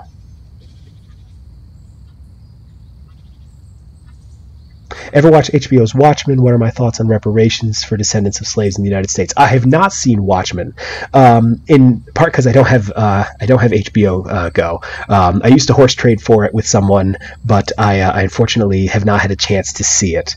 What are my thoughts on reparations? I think it's a conversation we have to have. Thanks to the phenomenal work that historians have done, have made this more apparent than ever, but there's no denying the connection between race-based chattel slavery and American economic success. We quite literally build this country's wealth on unfree labor. There's no neat and easy way to separate manufacturing in the North from international trade with Europe from cotton production in the South or other major cash crops. There's no easy way to separate the North's use of enslaved labor in its early days to plug labor gaps when there weren't enough indentured servants or free people to work. And I think there's a national conversation that does need to be had and does need to be taken seriously. The fact that it hasn't happened yet doesn't mean that it shouldn't. I don't think there's a how do I say this? I don't think that there is an expiration date on doing the right thing. Now, what shape reparations would look like would need to be sorted out. I don't think that means that we don't have that conversation, but it does need to be one that's discussed. Where is it coming from, and who is eligible? And look, I mean, if we need a better example, we already did this for another group. Japanese Americans who are interned are awarded reparations by the United States government. Now, be clear, it's a pittance. It is a fraction of the amount of economic loss that is incurred because of internment. Even conservative estimates emphasize that Japanese Americans' families lost something like $400 million in assets from closed businesses, from ransacked homes, from the inability to work. They get a fraction of that back, but they do get it back. And there were more than a few people who were left scratching their heads, and they said, okay, good, right? Like, the United States government made a mistake, and it's owning it. But what about 400 years of unfree labor? Where's that conversation? And so it's interesting that it is once again back in the national conversation. I think people who want to dismiss it too much out of hand should take another fresh look at it. I don't have a great solution as to how to just, every family gets this amount.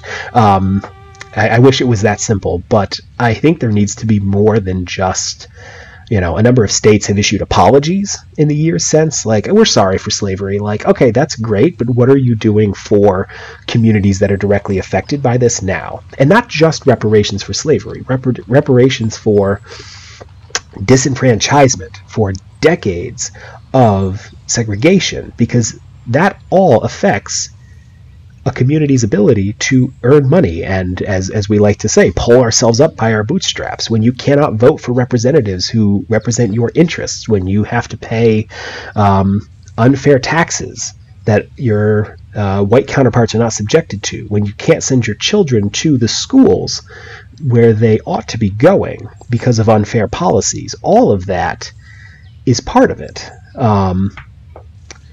I think it would take a substantial sum to get a full cost accounting of what slavery and segregation has done to non-white communities in this country.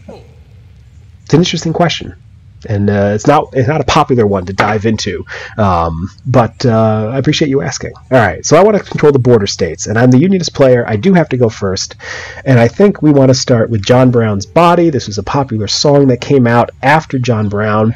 Interestingly, Dr. Domby does mention John Brown, because when we tend to think of him, we tend to not see him, we meaning a generalized United States, as a freedom fighter per se, but as someone who was a dangerous insurrectionist who caused violence and bloodshed wherever he went. So his cause to end slavery becomes irrelevant because his methods get criticized, and so he is seen as a problem rather than as a martyr for a greater cause, which is quite ironic considering that the Confederacy was literally willing to start a war that results in the death of 750,000 people and will maim and wound another 1.5 and produce long-term health problems for these people over this same issue.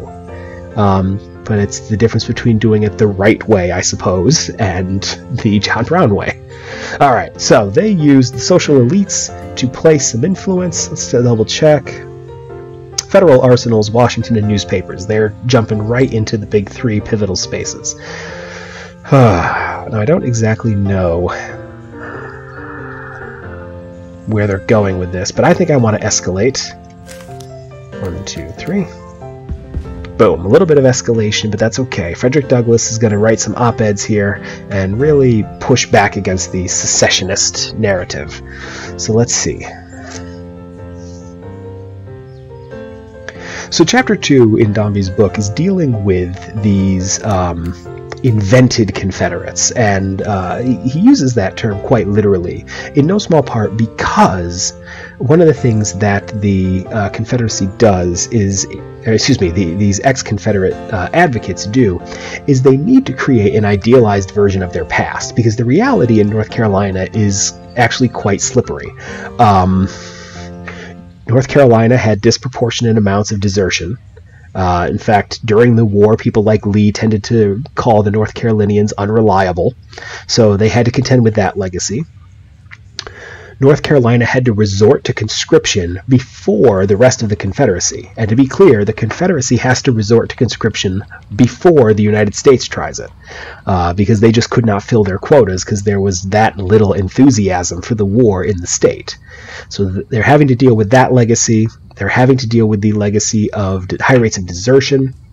They also have to deal with the fact that you have resistance to what the Confederacy is doing the farther away you get from the coast. So in the upcountry, sort of the Piedmont and the Appalachian counties, some of those are very pro-Unionist. You know, they might not be pro-Lincoln, but they were not willing to leave the United States. And a number of them form their own communities. They actively fight back against North Carolina Home Guard units. And if you really want a taste of how just deliciously complicated this is, there's a very excellent text by Barton Myers called Rebels Against the Confederacy, and it is about the sort of pro-unionist sentiment in upcountry counties in the Carolinas, and it's phenomenally well done and gives the lie, along with Dr. Domby's work here, to a lot of what's going on with Lost Cause advocates who were trying to paint this picture of a unified South where we were volunteers, and if we deserted, it was only because of our immense devotion to our families, which is fun because it intersects with my own work, is where I did my dissertation on, was the role of family during the war. And Lost Cause advocates definitely jumped on that as a way to say, you know, oh, maybe North Carolinians deserted, but it was only because they cared so much about hearth and home, and they only did so after the cause was over, or they only did it at like harvest time, which none of which is borne out by the evidence, but if you don't bother to check, it makes for a great story. Now they placed 2 in Washington and Fort Pickens, 1, 2. I still have control of the newspapers, but not as much as I would like. I think I want to play this for the value. go ahead and grab an abolitionist space. No law, no compact, no purchase, no bequest, no inheritance, no combination of circumstances. And let's just make them work. If they're gonna get the arsenals down, let's make them work for it. Oh, rat bastard. Oh. He had so many places he could go, and he went there. That's not a great start for me. Oh. Alright, so, pivotal bonus spaces. We're going to go ahead and get rid of that.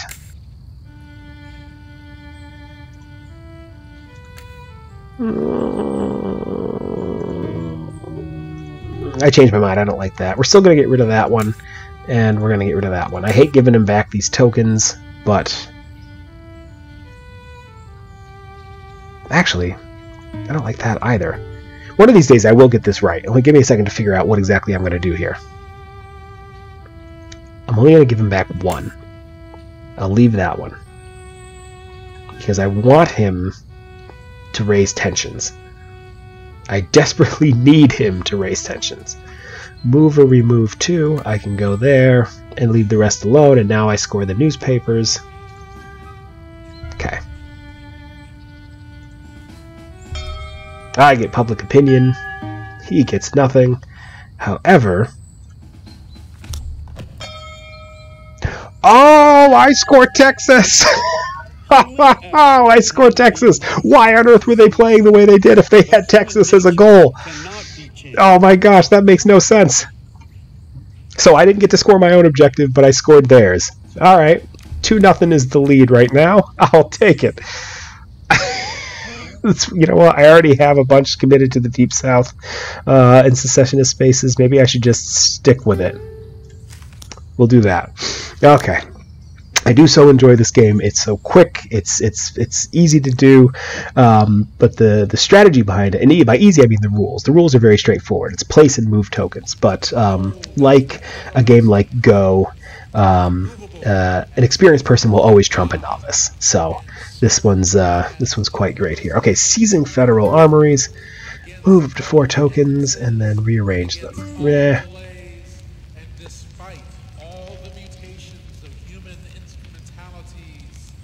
Let's go ahead and place this for value. Let's just try and get border states back. I think I'm going to have to be the one that causes tension. I don't see a way around it. Southern Senators Resign would be a great card if I could use it. Oh, he's going to make life very difficult for me. He's going to make my life living hell. Alright, seizing federal armories. Move or remove up to 4 tokens, and then move them around the board.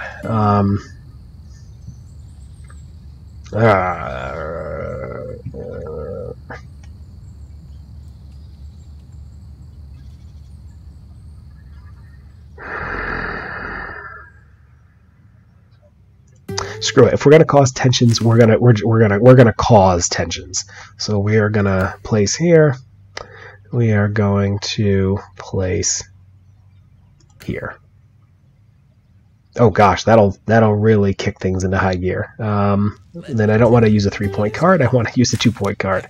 We're gonna go here and there. We'll do that instead. Yeah, I know I caused tensions, and now the peace commissioner is on his way. Alright. So the Lost Cause needed heroism against great odds. It needs a lack of desertions, a lack of defeats, and a lack of dissent. And what's really kind of fun, and if you read Carol Reardon, one of ex-Confederates' favorite hobbies was the which state gave more game. And they spend decades having this fight over which side was the most... involved, which side had the greatest contributions, and North Carolina is right in the thick of this.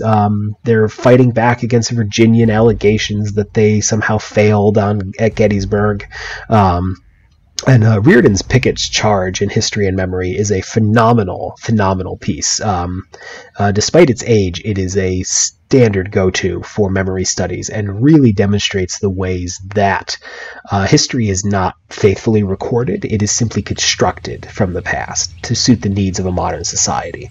And in this moment, Southern whites were desperate to understand how they could lose, and then come up with all these excuses as to why it wasn't their fault, right? We lost, but we were defeated, but and again, some of these things have remained incredibly sticky. Oh well, the North just had more men. That's not fair. This, that, and the other. And so, oh my gosh! All right, he's challenging me in newspapers and the arsenals again. I don't like anything that I'm seeing here, and in addition, they come up with this fun sort of no true Scotsman fallacy, right? That anyone who did surrender or anyone who did collaborate or was a Unionist was not a true North Carolinian, which of course they were. But it provided them a way to say, oh, only the real North Carolinians are the ones we're talking about here. Not these others, these people who did not do their job and did not take care of the cause and give their all.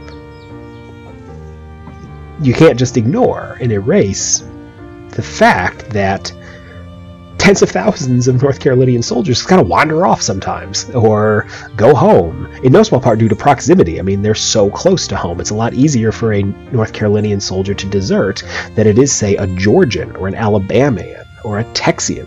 Well, Texian is what they called themselves when they were still the Texas Republic. A Texan. They have a long way to go through a country that is looking for deserters. North Carolinians, pretty much in Lee's army, could slip away and be home quickly. Not saying that there weren't risks involved, but there are other reasons besides the fact that maybe North Carolinians were somehow cowardly. They had things to do. They had families to take care of. All right. Let's place some value here. I got back some tokens. If they want newspapers from me, then damn it, they're just going to have to really fight for it.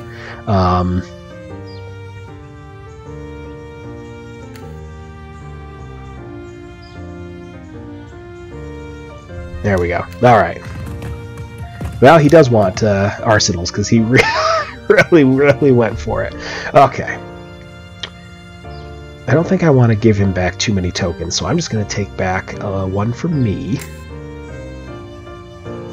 Because I could use it. I really could. Alright. And here, again, I don't want to give him anything back if I can help it. I want him to breach and suffer a penalty if necessary. So we're good there. And before I commit to this, I am still going to score newspapers, right? And I will score border states. Okay, good. Yep. Kicked me out of the fort, but that's okay.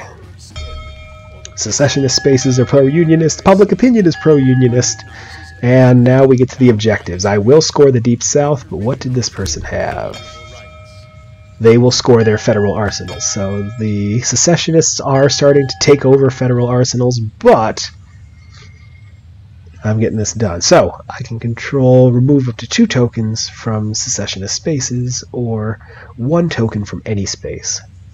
I'm just going to get back that guy. He's got control. So let's see what he does. Okay. At least now I have a nice token pool to work with.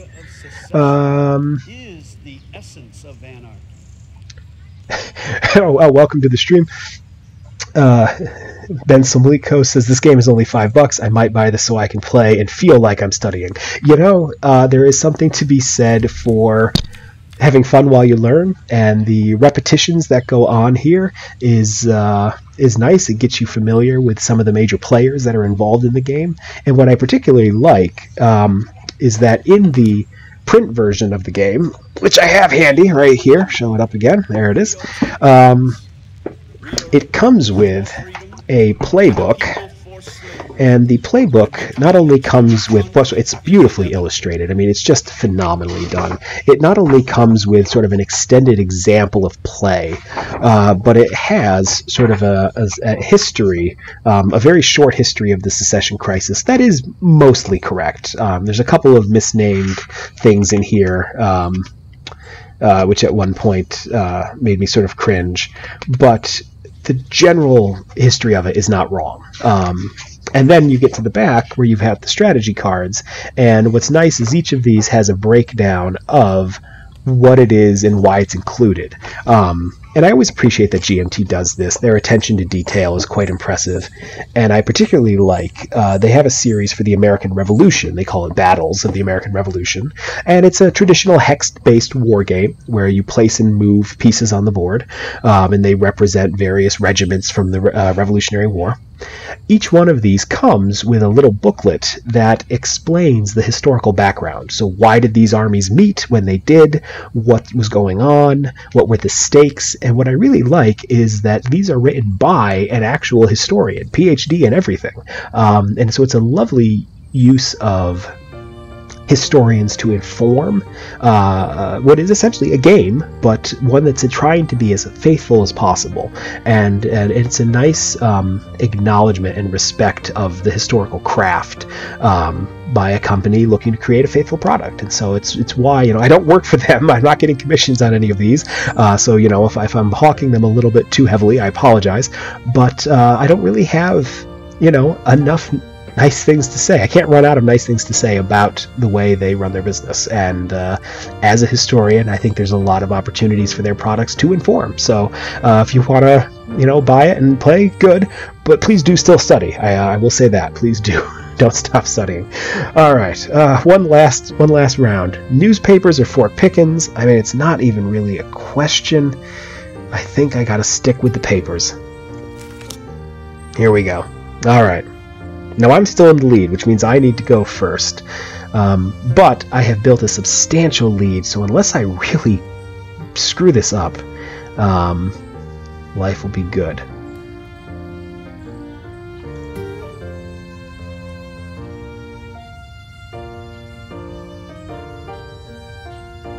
I can have 3 tokens, and I can lock down the Peace Commissioner. Place it in either Washington. You know what? I'm going to do that, and I'm just going to lock down Fort Sumter. Nobody gets it. All right, if I can't have it, no one will. I will burn this world to the ground. And anyone who's played a board game with me recognizes that attitude 100%.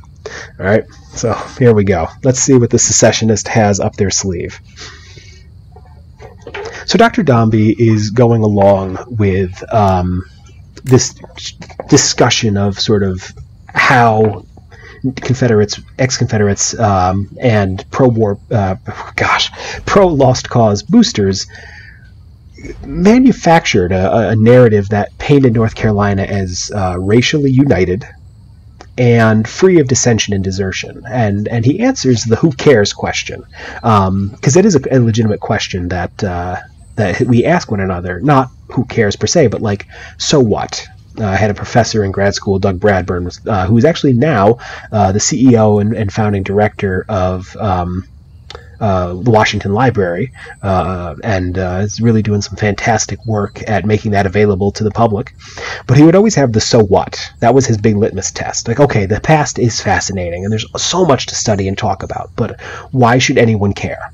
And it's our job as historians to anticipate that question and talk about it. And in this case, he answers that so what. Who cared? Well, white voters cared. And creating this narrative of a shared sacrifice was then able to be translated into one of shared political unity. That people who voted for this fusionist Republican and populist ticket were also true North Carolinians, just like these deserters that we don't talk about, right? They weren't the real North Carolinians. Real North Carolinians stand in solidarity today for the Democratic Party, and by today I mean like 1910, for the Democratic Party, just as our ancestors stood side by side for the Confederate cause. And it's actually quite fascinating because it gets into the ways that this narrative feeds into questions of loyalty and party politics and who's doing what. And there's a great quote, again, this comes from Carr, and I just love this one. This is on 52. Efforts to create a memory of North Carolina as the most loyal state with the most and best Confederate soldiers created fractures between the states, because they're all trying to do this. Virginia's doing this, and Alabama's doing this. Like, they're all trying to prove that their soldiers were the best. And this is a quote from Carr. I dare to affirm this day that if every state of the South had done what North Carolina did without a murmur, always faithful to its duty, whatever the groans of the victims, there never would have been an Appomattox, and the political geography of America would have been rewritten. If every state did what North Carolina had done, there wouldn't have been a need for Appomattox, because the Army of Northern Virginia would have disintegrated on its own. They would have just packed up and gone home. And by the way, I chose today because today is Surrender Day. Lee surrendered at Appomattox today. It seemed apropos to play a game that anticipates this crisis and to talk about some of the best new scholarship that's looking at this moment. So, all right. What on earth did they do? I keep missing their turn because I get excited. It's not the same as doing it in class, but I want to talk about this book because it's really, really well done. And I look forward to the attention it's going to get. And I very much look forward to teaching it again when we get a return to normalcy and I'm back in the regular classroom. All right. Jefferson Davis for the events. Remove some of my control from the border states. Oh, gosh, yikes. I want to make sure I pay attention to that. That's not good.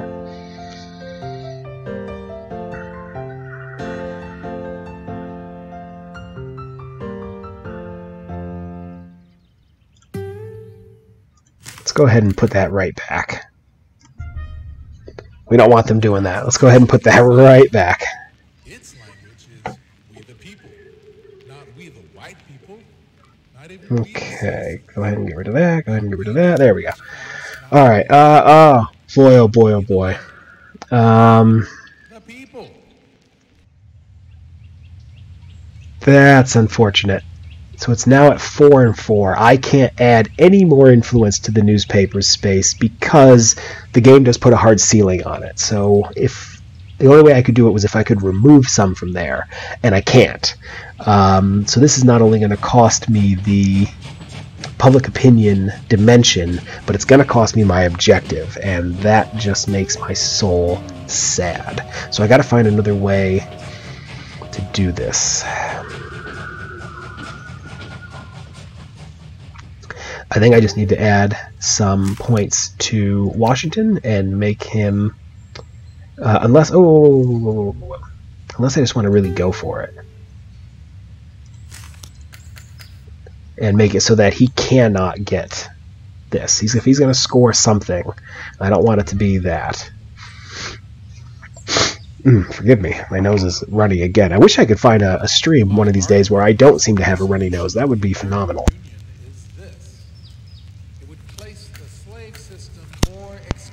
Woof. Alright. So, he's gone ahead and he's placed points into the abolitionist space and the border space. Pivotal space bonus. I'm not giving him back any cubes that he can use. So I say niet on that one. What's he going to do? He can move things around federal arsenals, but he can't occupy Fort Sumter. The peace commissioner is stopping him at the door, so he's not going to score that one. Gosh, it might be neither of us scores anything here, which would just be phenomenal because it keeps my lead intact. So let's see. Onto the objective cards. He had the abolitionist space. Big shocker. Oh, and he uses it to yank a bunch of my tokens out of Washington. So I'm 5-2 going into the final crisis phase. Feeling pretty safe here. Let's go ahead and do armaments as the last two, because if possible, I want cubes into Fort Sumter. It's worth a victory point at the end of the game. I want to have control of Charleston Harbor. So let's see. Alright, he's still deciding. Why do I say he? It's not a person. It's just an AI. Should use something gender neutral. They are deciding.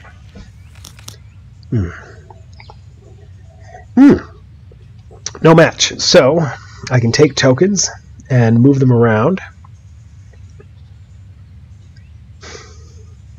Unfortunately, I can't add anything else here, so let's ditch one. Start that work.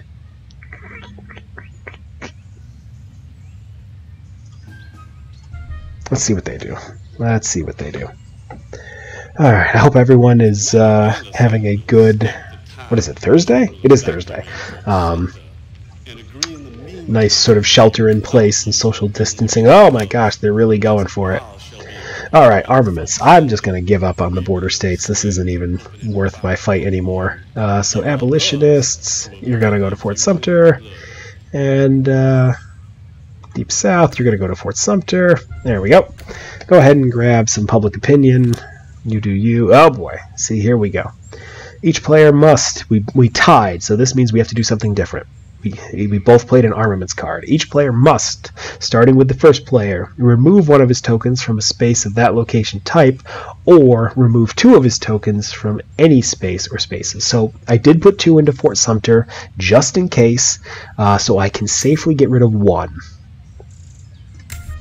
And he got rid of his somewhere else. So now we're going to do final scoring. I pick up Fort Sumter, and that is it. 6-2, my best win yet. Tripled the enemy score. That is phenomenal. All right. There's so much else I would love to talk about with Dr. Domby's book. I'm barely into Chapter 2, but what I will just say with is this. This is a phenomenal read. It's very well done. It's very accessible. He deals with cases of Southerners outright fabricating individuals who never existed. When they try and either downplay or ignore the contributions of some Southerners, they just sometimes straight out ignore. They sometimes just straight out create one. And he has this story of a guy, Edward Cooper. He's not real. He never existed. But he's given a complete backstory of deserting and being sort of let off and spared from the gallows because of his devotion to his family. And it's utterly fascinating because it shows a lot about what the people who create this narrative wanted to convey, right? Even if we are going to ignore the deserters because we don't like that distraction, we're going to come up with an acceptable way to excuse all of these North Carolinians who wandered off. And to that end, they just sometimes create entire fictional backstories. And this comes in quite handy when you get into Chapter 3, where he's talking about pension applications. Because pension applications are one of those things that is a modern day primary source that causes so much confusion for the uninitiated. And to tell a complicated story shortly, basically, pension boards, which were organized at the county level for statewide pensions, had lots of reasons to ignore what someone actually did in the service and to just sign off on it. There's very few serious efforts to determine whether someone was a deserving pensioner, at least when it came to things like desertion, because having these soldiers who are starting to get quite old as you get into the 1900s, they are moving their costs off county level books to the state. So so-and-so applies, and he's got examples of people who had been a Confederate by conscription, then took loyalty oaths to the United States, then fought in a U.S. Army unit during the war, and end up applying for both a federal level pension as a U.S. soldier and a state level pension as a Confederate. That's incredible. It's Daniel Eaker's story. You can find it on page 84 and 85. Daniel Eaker's story as being a pensioner trying to double dip. That's just unbelievable and says so much about the sort of social safety net that existed, or for the most part didn't exist, in the 19th century. Why these become problematic is fast forward, and now, all of a sudden, who served faithfully and who deserted is largely ignored and forgotten, and now you just have these beautiful muster rolls and pension records that show all these people getting rewarded for faithful service to North Carolina. And for the uninitiated, for the historian who doesn't do due diligence, it plays into this narrative that's been purposely constructed that the state was unified, and it effectively erases white unionism in the state. It's masterfully done. From there, he segues, and to anyone who was with me in class and we read Kevin Levine's book about Black Confederates, Domby ends his book by talking about these and where this myth comes from, and it's going to be very familiar to us, and that's not surprising. He's working at the same time as Levine, and so though he does cite a number of Levine's articles, Levine's book was not available at the time that his manuscript was submitted, and so a little bit of this is familiar territory that we've gone over before, but he does spend time on how this worked specifically in North Carolina, the ways that pensions for former camp slaves were used as a form of welfare and control, the sort of Class B pension records that were kept and the ways that these amounts were doled out, and that for those who created them, they were very clear that these were not for black soldiers, these were for loyal slaves. And not just loyalty during the war, but people who had behaved appropriately since. And that's something that is, in and of itself, quite fascinating, because to get one of these Class B pensions, you had to have the testimony of two white people who could speak to the fact that you were a loyal, obedient individual, both during the war and since then, that, you're an African American who knew your place in this society, that you were quiet and docile and you weren't uppity or you hadn't been voting Republican.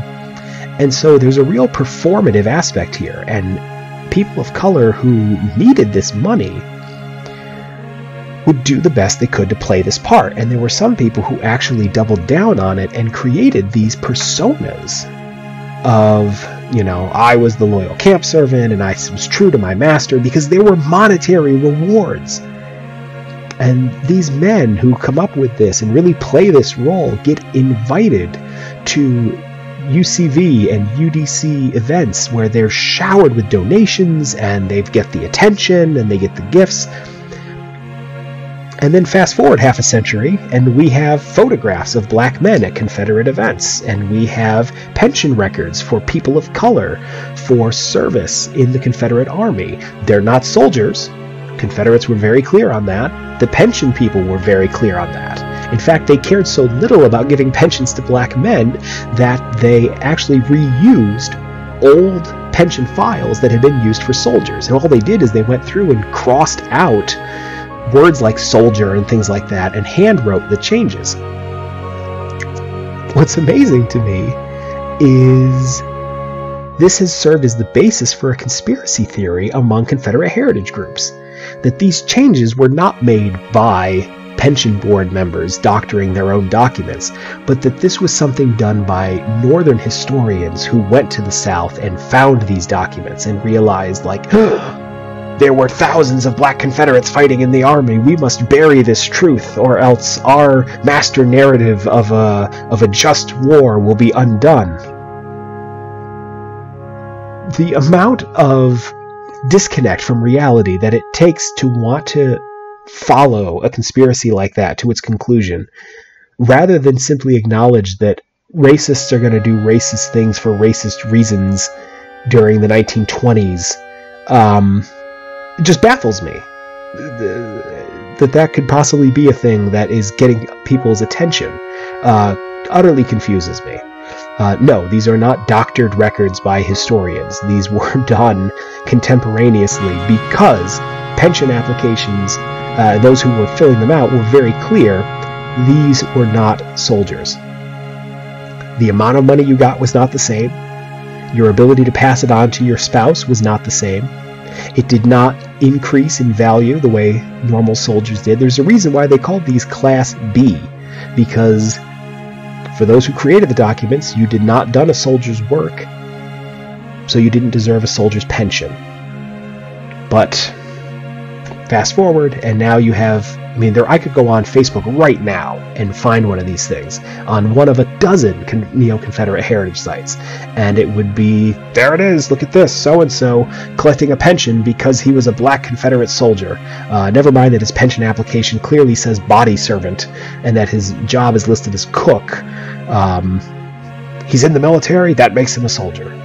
Confederates would strongly disagree.